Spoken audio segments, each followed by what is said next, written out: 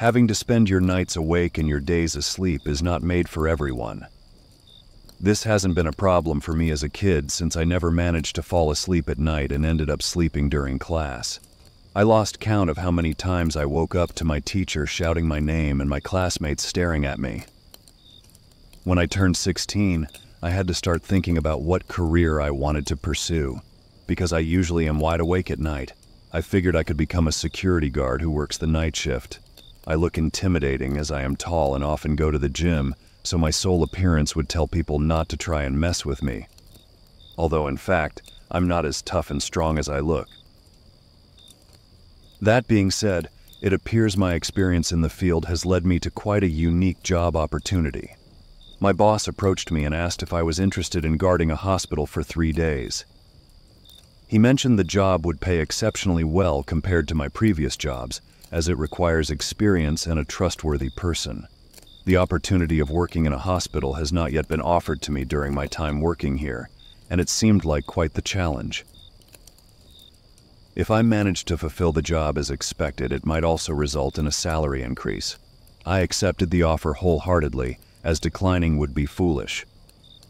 I remember my boss looking relieved upon hearing my response. Supposedly, he struggled to find any other security guards willing to take on the job. You will start next week on Thursday. Make sure to be there before 10 p.m., he said, shaking my hand. I shook his hand with a huge smile on my face, aesthetic to get started. You bet, sir. In the days leading up to the assignment, I guarded a few uneventful shifts at various places, such as a university and a McDonald's. I was happy, however, when the day of the unique opportunity arrived. Not wanting to be late, I drove to the hospital around 8 p.m. It's only a 30-minute ride, but you never know what might happen. I also figured getting to know the place wasn't such a bad idea. I mean, how am I supposed to guard a building I don't know the layout of? I didn't want to screw this up, as it pays me 3 times what I usually make. It was surprisingly busy on the road, which led me to arrive at the hospital around 8:40 p.m. I got out of my car and made my way to the front door. The building seemed medieval, as it was made from bricks and had this Romanesque charm. The building wasn't big. In fact, it's rather small. From the outside, it seemed the building has 3 floors with short hallways. I pushed the front door open and greeted the lady at the counter. Her smile radiated a welcoming, soothing feeling, easing me of any nerves in an instant. Hello, I believe I was hired for the night shift at this hospital. I'm a bit early, though. I was supposed to start at 10 p.m. What's your name, darling? She asked, maintaining her inviting smile. I'm Jake, I replied confidently. She started typing on the PC in front of her, seemingly checking whether I was speaking the truth. I mean, you never can be too sure. Some crazy people would pretend to be a night shift security guard. Is your boss Michael? Yes, ma'am. All right, one of the other security guards will be here shortly to explain the procedures. Would you like a cup of coffee in the meantime? I would love a cup of coffee. Could it be black? I asked with a grateful face. She chuckled and left to get me my coffee. A few minutes later, she returned with a cup of coffee. It tasted amazing, unlike anything I've tasted before. Everything seemed to fall right in line because a security guard approached me right as I finished my coffee. The security guard looked at me with skeptical eyes, judging my appearance before saying, You must be the security guard, huh? I didn't expect someone so young to show up for the job, but that doesn't matter if you do as I say. I got out of my chair and held out my hand to shake his hand. Nice to meet you, sir. I assume you will be showing me around? I asked confidently. I was always taught that it's important to look confident even though you might not feel confident, as it leaves a positive impression on the people you work for. However, the security guard in front of me, 6'7" and quite the physique, made it difficult for me to not feel intimidated. Follow me, he ordered. I followed him, and we made our way to the security room. He proceeded to show me how the cameras operate and gave me a tour around the building. He told me some basic security rules which I've heard too many times. Oh, there's one last thing, he mentioned as he was leaving. You see that paper on the desk? Read it. It contains a list of rules that you must follow. If you don't, we'll know. I hope you are professional enough to take them seriously and follow them, no matter how bizarre they might seem. I looked at him dumbfounded, but swiftly regained my composure and assured him I would follow the rules. Good luck, kid, he said as he left the room. I watched him leave as the clock positioned above the door told me that it was 9:30 p.m., which meant I had 30 more minutes before my shift officially started. The paper stated a total of 7 rules. Rule 1. Your shift will begin at 10 p.m. Make sure that you are inside the security room by that time. From 10:15 p.m. until 11 p.m., you are required to patrol the building to ensure that no individuals are present. If you encounter anyone, kindly ask them to leave. Rule 2. Somewhere between 11 p.m. and 3 a.m., a young woman could appear, knocking on the front door and asking to see her husband. Ignore her completely and pretend she isn't there until she goes away. Rule 3. Ensure that the lights inside the intensive care unit remain on throughout your shift. If they happen to turn off, make your way over there and turn them back on. If you hear screaming while the lights are off, run towards the nearest bathroom and stay there until the screaming stops. Then proceed to turn the lights on. Rule 4. If there's a little girl with a teddy bear in the cafeteria, sit next to her and don't say a word. If she looks at you, walk back to the security room. If she speaks to you, talk back until she leaves. Rule 5. Around 1 a.m., go to the general ward and check on the patients. If one seems to be sitting on their bed, ask them if they're okay and do whatever they request. If they strike up a conversation besides this, ignore it. Rule 6. If it starts raining, open the front door and let people in for shelter. Make sure everyone you let inside leaves the building. If someone seems to be missing, you will see them on the security cameras. Do not look at them. Rule 7. If the security cameras were to turn off any time throughout the night, hide and pray for your life. They won't find you. I put the paper back down on the desk and leaned back in the chair. I laughed at the sheer bizarreness of the situation.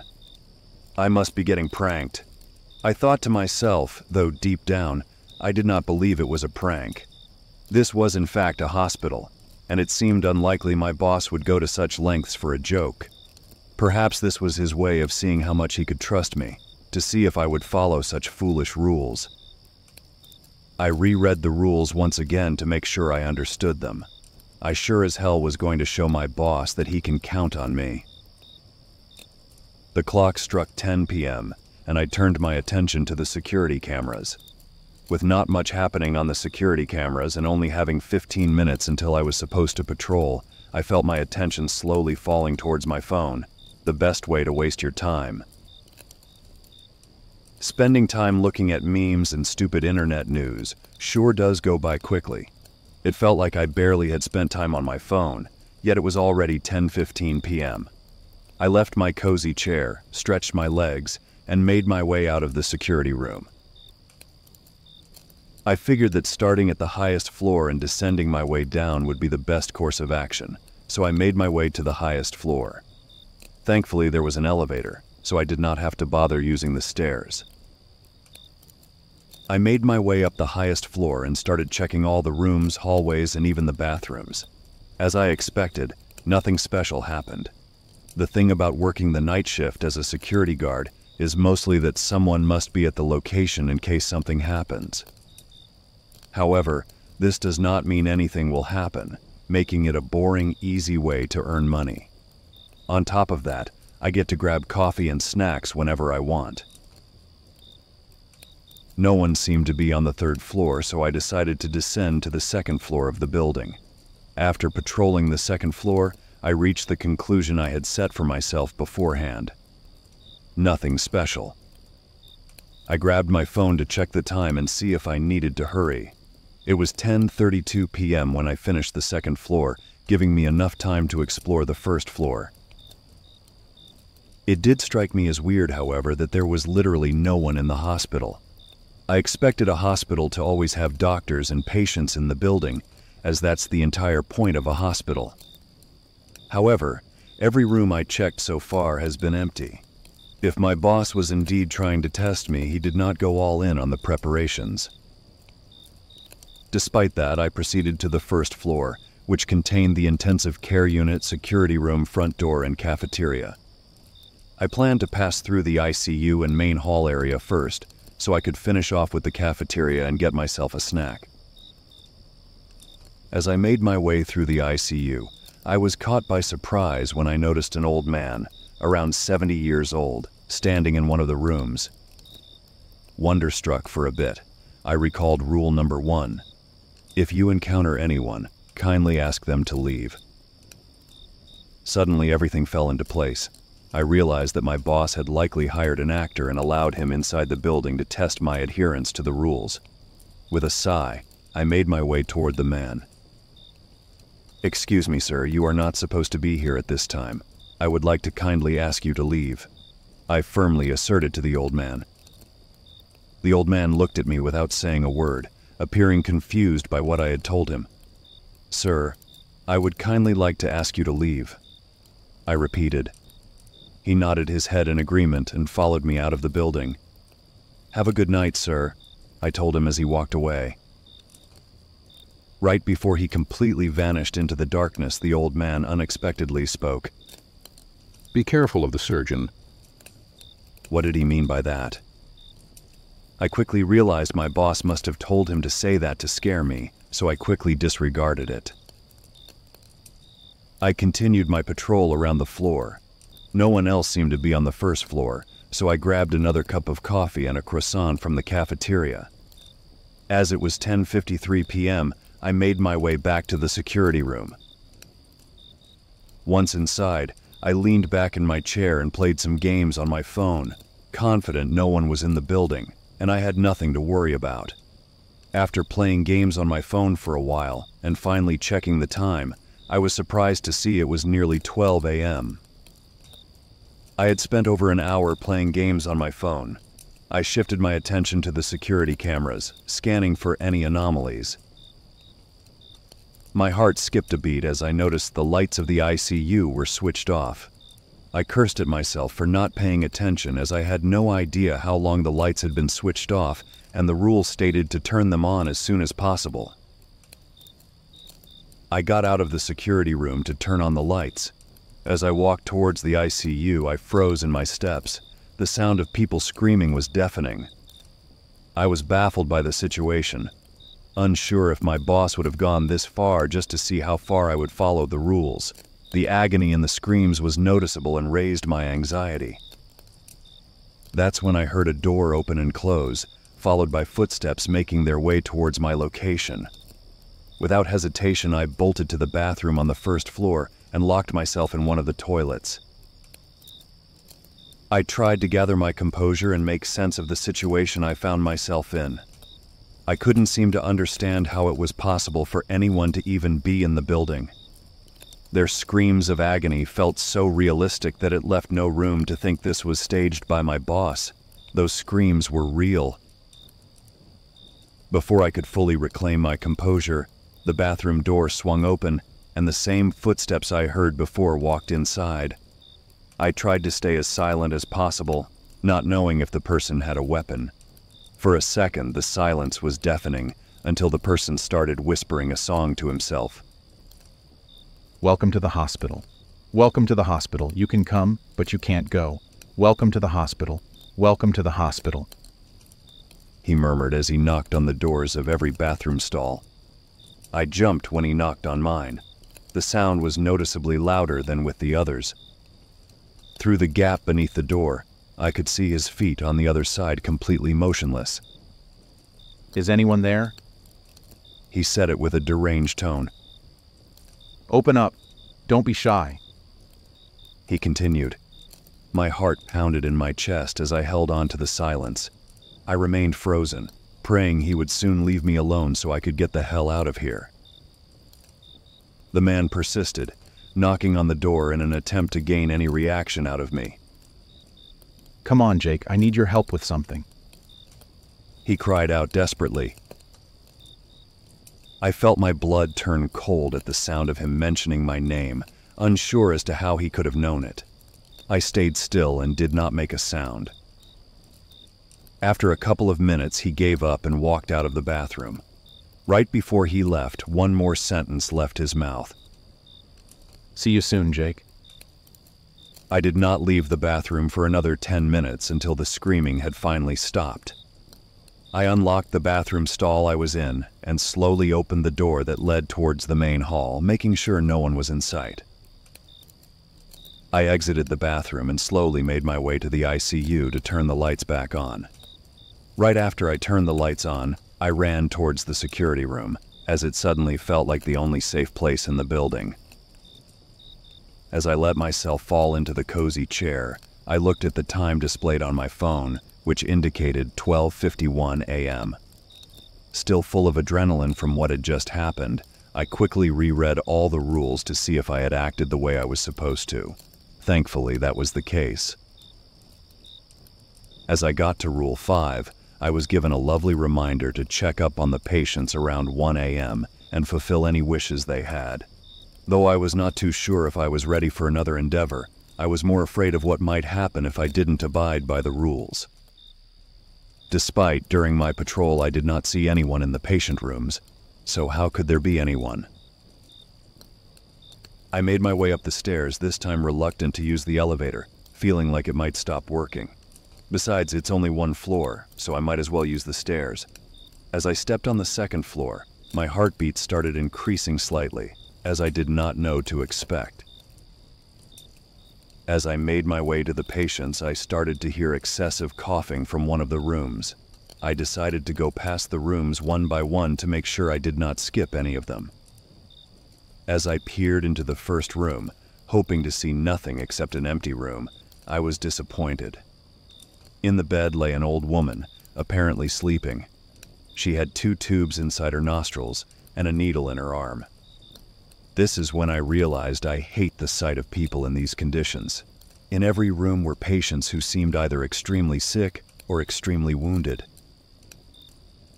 While making my way throughout the hallway, the coughing sound became louder as I slowly made my way towards the source.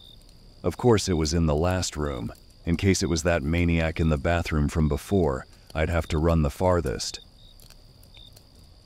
All the other patients were sleeping. As I made my way to the last and final room, I took a deep breath before walking in. Despite my nervousness, I stepped into the doorway and looked at the man. The man was sitting on the bed, elbow in front of his mouth and coughing like he had been the past few minutes. When he noticed me, he tried to speak. Water, he muttered, trying to stop his coughing. For a second, I was caught off guard. This guy seemed to be an actual patient. I even felt pity for him. I couldn't imagine what it'd be like for him. I quickly ran down to the cafeteria to grab a cup of water and bring it to him. As he saw me standing in the doorway, his hand signaled me to come closer and hand him the cup of water. I walked towards him and handed it to him. He drank it so fast I figured he had beaten a world record. He collapsed on his bed and thankfully stopped coughing. thank you. He exclaimed. "No problem, man. You seemed like you needed it," I replied. After a minute of sitting in the silence with the man, I figured it was time for me to leave the room as I did what he asked. Besides, he didn't seem to be much of a chatter. He was just happy to have had his water. As I made my way to the door and wanted to grab the handle, he spoke. Where are you going? Come sit with me, my friend. A chill went down my spine as I heard him speak. His entire tone changed from before and he sounded serious. I slowly turned my head back to him, realizing I had no choice but to do what he asked. I sat down next to him on the bed. "What's up?" I tried to say confidently but failed in doing so. I'm not going to hurt you, son. I appreciate you helping me. You see, the surgeon stuffed a can of cinnamon down my throat, which left me unable to breathe. I wanted to tell you to be careful because he's still wandering the building. He stuffed cinnamon down your throat? I asked in disbelief. That's when I remembered what the old man from before had said. Be careful of the surgeon. Yes, he did. I wanted to warn you. This seems to be your first time here. I figured you'd like to know there's a maniac inside the building. If you do what the rules say, kid, you'll be fine. I looked at him with fright. After taking a deep breath and standing up, I thanked him and made my way out of the room. Thankfully, he did not ask me to come back. I made my way to the security room. My pace increased when I heard something falling on the 3rd floor. In no multiverse would I have gone upstairs to check what was going on there. If I followed the rules, I'd be fine. I grabbed the door handle of the security room and closed it as soon as I was inside. A wave of relief crashed over me as I once again felt safe. When I looked at the clock above the door, it indicated the time was 1:53 a.m. I sat down in the chair and once again read the sheet of paper. Thankfully, there were no more rules stating me to go outside the security room. I prayed to God that the rest of the night would be as boring as all my previous jobs had been. I felt relieved knowing my shift ended at 6 a.m., which meant I only had 4 hours left to go. I could tell the events that occurred this eventful night had taken a toll on my energy, as I felt quite exhausted. While staring at the security cameras, I felt my eyelids slowly closing and my mind drifting away. I fell asleep in the chair, completely forgetting about where I even was to begin with. I woke up around 2:45 a.m. and gave my body and mind some time to adjust to reality, as I had no clue where I was when I woke up. After a short while, I came back to my senses when I realized I was in the middle of a night shift. Awake, though still feeling the effects of waking up, I made my way to the cafeteria to grab myself a cup of coffee. I figured it'd help me stay awake for the rest of the night. I walked into the empty cafeteria and made my way to the coffee machine. I watched the coffee pour into my cup, entertained by the sight of it. As I turned around to go back to the security room, I jumped and spilled the coffee all over my suit. Although no one was in the cafeteria when I walked in, there was now a little girl sitting at one of the tables. Unsure of what the rules exactly said about this occurrence, I tried my best to remember the rules. My train of thought was interrupted once I noticed the little girl had turned around and was now staring at me. She had a small white skirt and a pink t-shirt, and blonde, curly hair going just as far as her shoulders. In her hand she held a teddy bear with buttons as eyes, except one of the eyes was hanging on by a thread. She looked at me without any expression on her face, making me feel uncomfortable and uncertain as to what I should do. All I could remember from the rules is that I had to sit next to her. Though I was reluctant and not entirely sure, I felt like it was the safest course of action. In the end, it was only a little girl. I sat next to her, her eyes intently staring at mine. She did not say a word for a long time, and I felt extremely uncomfortable, unsure of when I could leave. That is when she started giggling, covering her mouth with one hand while still holding her teddy bear with the other. You forgot the rules. She said it in a frightening and teasing tone. I looked at her confused, thinking I had remembered them correctly. She could see the panicked look in my eyes, enjoying the sight of it. Want to play hide and seek? She excitedly asked. I'll count to 60, and then we will look for you. I did not bother to ask who we was. She looked at me like a kid looks at candy in a candy store. I ran to the security room, leaving my coffee next to the little girl. As I ran away, I could hear her counting. 1, 2, 3. Forever with me you'll be. 4, 5, 6.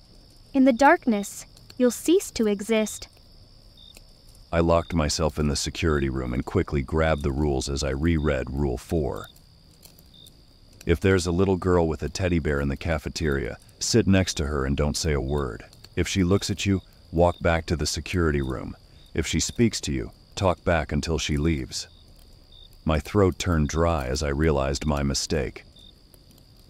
As I realized I had broken one of the rules, I remembered her mentioning hide and seek. That's when suddenly all the security cameras turned off. Rule 7. If the security cameras were to turn off any time throughout the night, hide and pray for your life. They won't find you. I completely lost it, as I did not know what to expect nor where to hide. All I knew was that the security room was too obvious for me to stay in, as there's no way I could escape from here. Overtaken by adrenaline, it felt like my body was moving on its own. I reached for the front door and frantically tried to open it. The door didn't budge no matter how hard I kicked. 52, 53, 54, 55. Prepare to run for your life. The little girl sang from inside the cafeteria. Despite feeling mentally overwhelmed, making me feel dizzy and close to passing out, my body had gotten a mind of its own. I ran up the stairs to the second floor, to the room of the patient to whom I had given a cup of water. I opened the door to his room, only to see he was no longer there. That did not matter to me at that point, however, as I just wanted to find a proper hiding spot.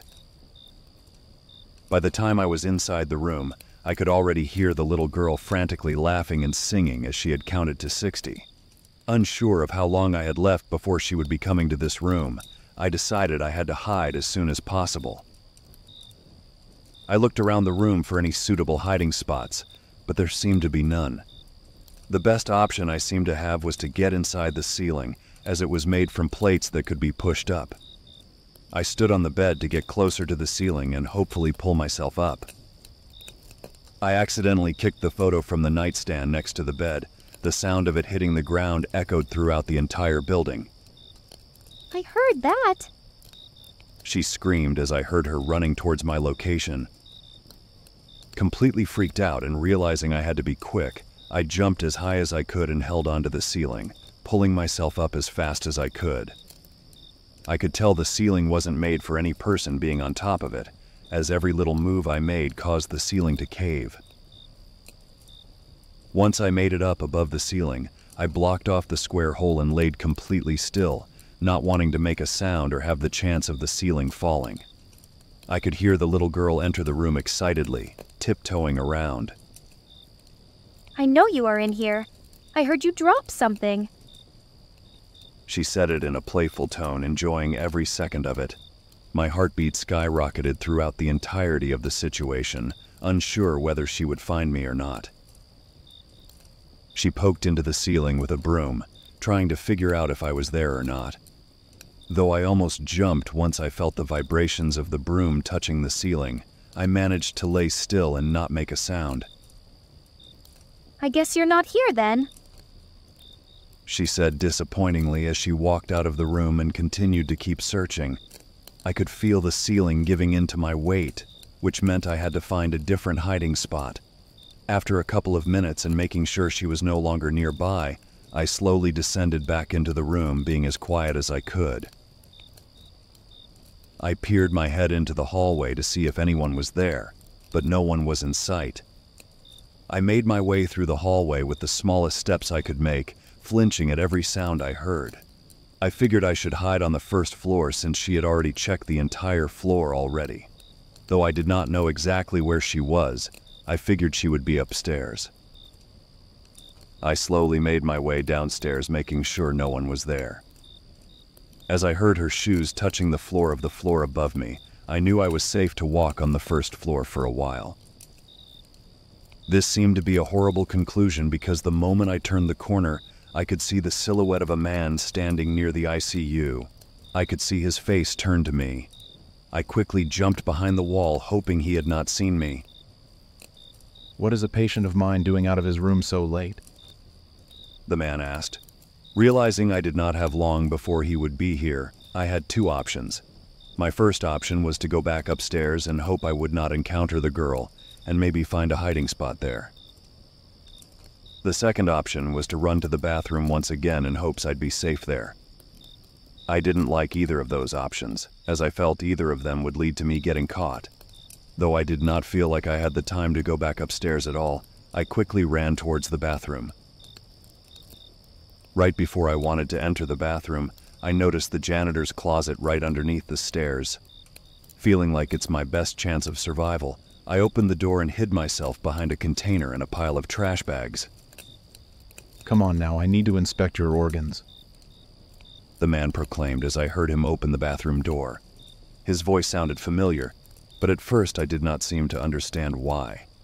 That was until he finished searching the bathroom. You were smart enough to hide somewhere else this time. I'm impressed you are not as stupid as you look. He said as I realized who he was. The guy sounded exactly like the maniac I had encountered before. My blood froze at the fact that he knew where I was all along. He opened the janitor closet and looked around for a bit, but decided it was too small for someone to hide in, so he closed it soon after, leaving me in utter darkness, horrified to do anything. I stayed in there for the rest of the night, not getting out until I knew it was completely safe.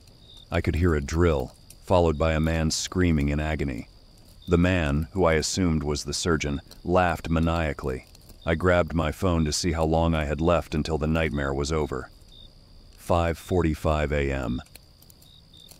Only 15 minutes left until the staff of the hospital would come in for their daily shift.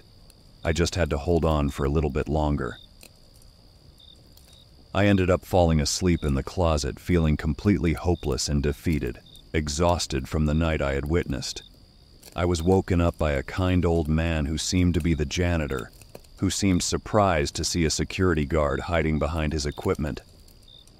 Rough night? He asked, though he knew the answer based on my expression. It's over. You can come out now. I got back on my feet and walked back into the hallway. The hospital looks completely different during the day than it does at night. Instead of being unsettling, it seemed like a nice place. I thanked the janitor for his kindness and got the hell out of that place. I drove home and collapsed on my bed. I still could not comprehend what I had witnessed. It all felt like a fever dream. I told my boss I was sick and did not bother to answer his phone calls. After a week, I returned to my regular, uneventful shifts. Though the boredom might be horrible, I do not mind it at all. In the end, anything is better than having to spend the night in that hospital.